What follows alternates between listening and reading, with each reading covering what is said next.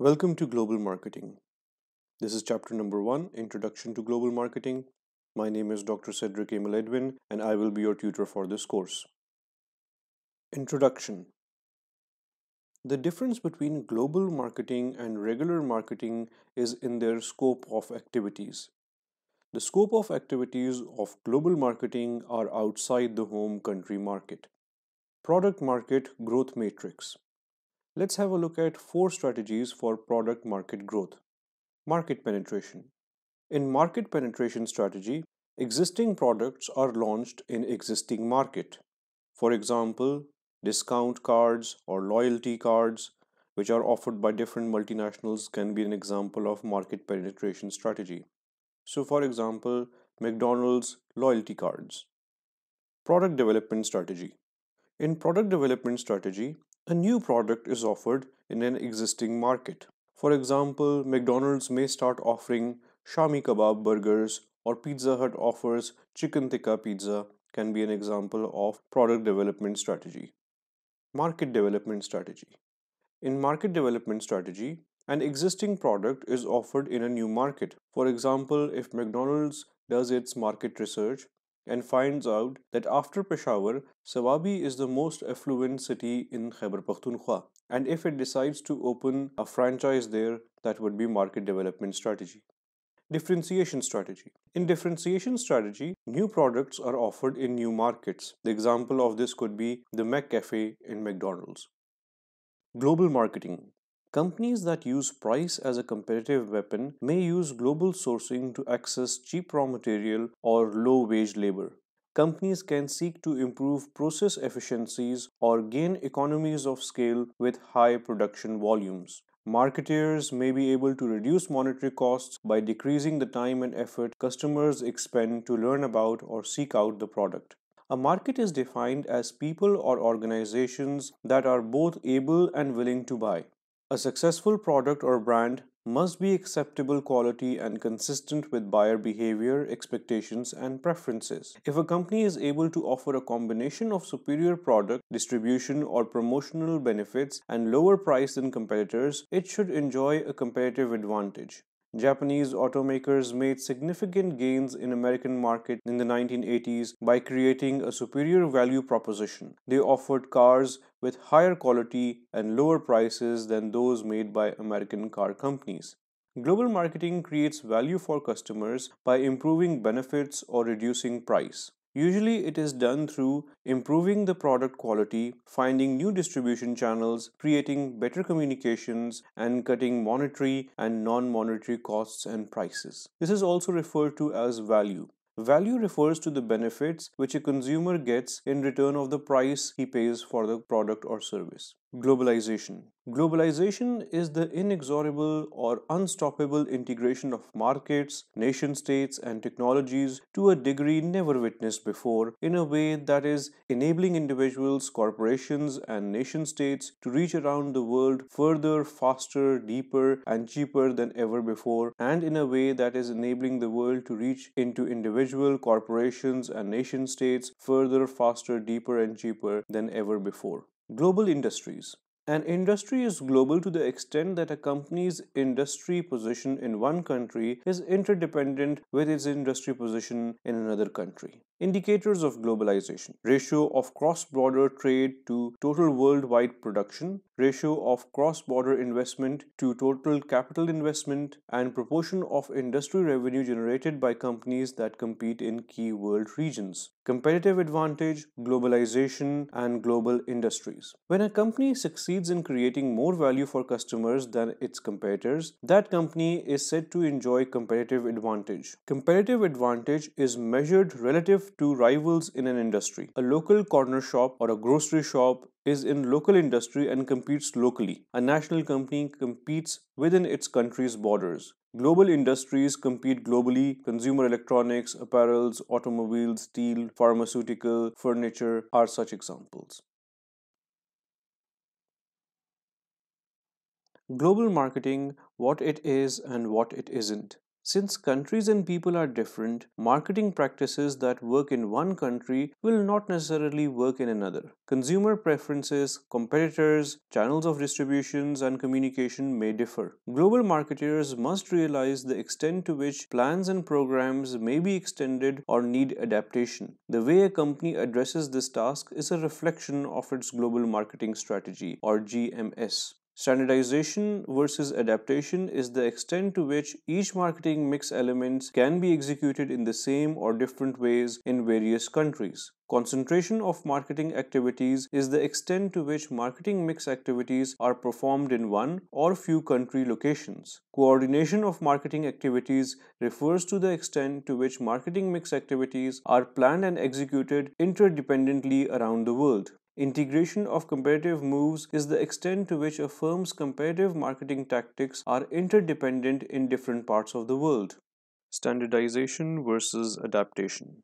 Globalization, standardization. It is developing standardized products marketed worldwide with a standardized marketing mix, and it is the essence of mass marketing. Global localization, adaptation. It refers to mixing standardization and customization in a way that minimizes costs while maximizing satisfaction. It is the essence of segmentation. Think globally, act locally. Standardization versus adaptation. The design is basically the same, but the name is frequently transliterated into local languages. The Arabic label is read right to left, and the Chinese label translates delicious or happiness. McDonald's global marketing.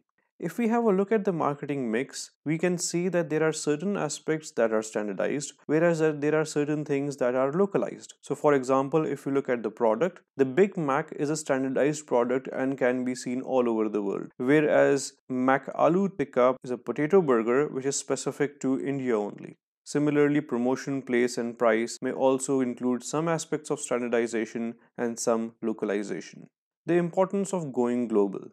For US companies, 75% of total world market for goods and services is outside the country. Coca-Cola, for instance, earns 75% of operating income and two-thirds of profit outside of North America. For Japanese companies, 85% of world market is outside their country. 94% of market potential is outside of Germany for its companies. Management orientations. Ethnocentric orientation.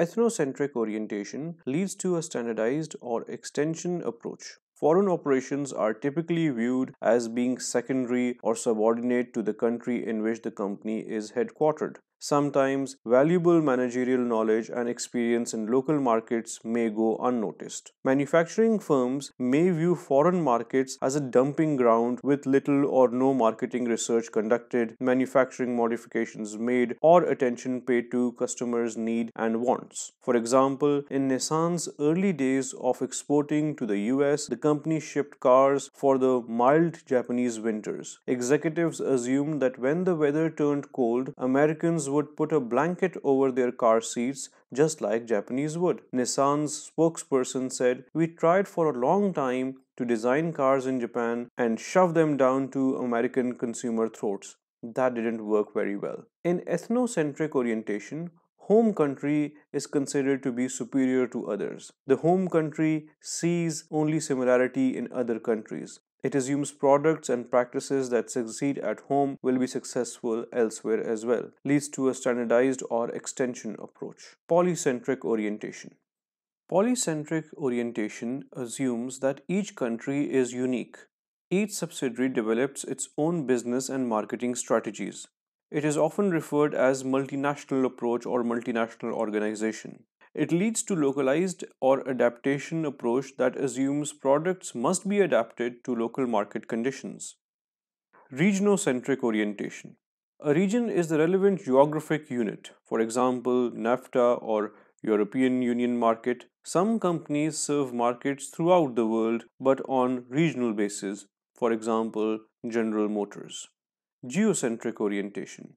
Geocentric orientation assumes that the entire world is a potential market. It strives for integrated global strategies, They are also referred to as global or transnational companies. They retain association with the headquarter company. They pursue serving world market from a single country or sources globally to focus on select country markets. This leads to a combination of extension and adaptation elements. Driving forces affecting global integration and global marketing. Regional agreements. Regional agreements can include NAFTA, European Union expansion, single currency, etc. Market needs and wants and IT. There are cultural universals as well as differences. Common elements in human nature provide the opportunity to create, serve global markets, that is, soft drinks, for example. Companies must recognize that product adaptation is not always necessary and that competitors may be serving global customers. The information revolution, which Thomas Friedman calls the democratization of information, is one of the reasons for trends to converge. YouTube and Netflix allow people in remote areas to compare their lifestyles to others. Advertising overlapping national boundaries like in Asia or Europe and the mobility of consumers in these markets has allowed for pan-regional positioning.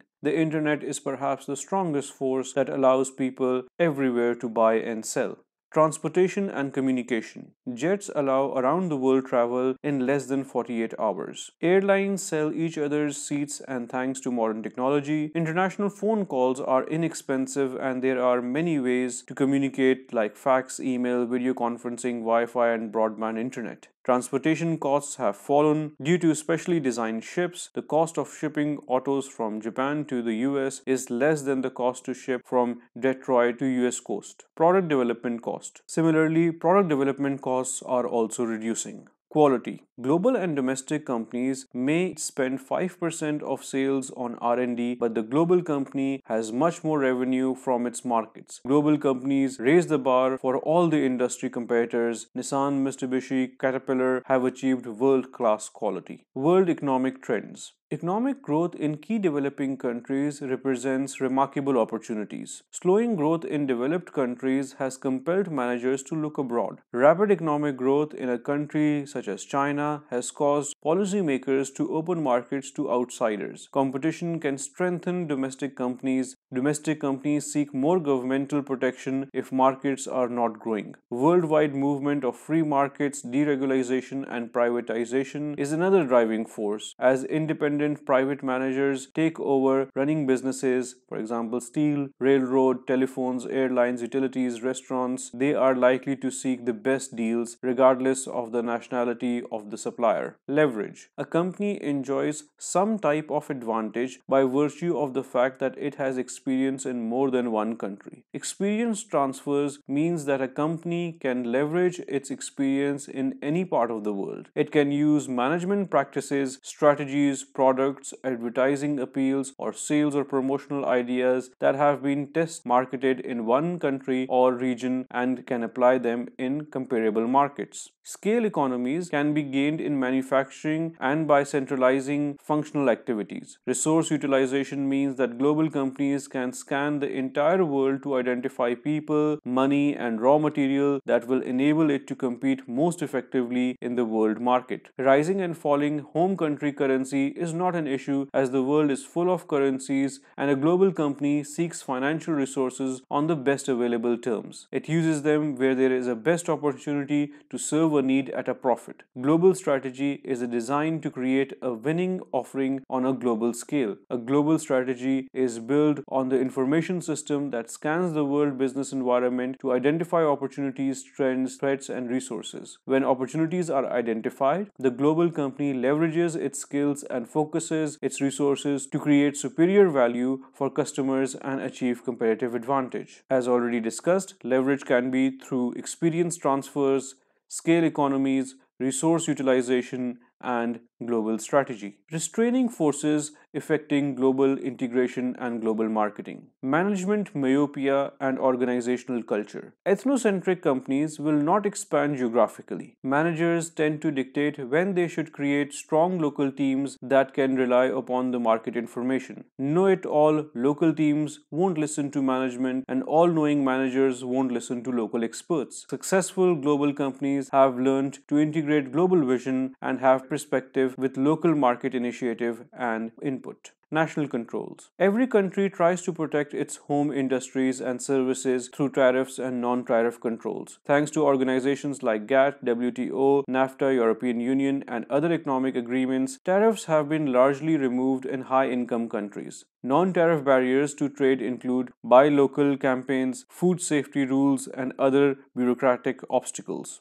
Opposition to globalization. Globophobia is the term used to describe an attitude of hostility towards trade agreements, global brands, or company policies that appear to result in hardship for some individuals or countries while benefiting others. Opponents of globalization include college or university students, NGOs, and labor unions. Some Americans believe that globalization has sent American jobs, both blue and white collar, overseas and also depressed wages at home. In developing countries, many believe that free trade agreements benefit the world's most advanced countries. An unemployed miner in Bolivia said, "Globalization is just another name for submission and domination. We have had to live with that for 500 years and now we want to be our own masters." This marks the end of chapter number 1. Thank you.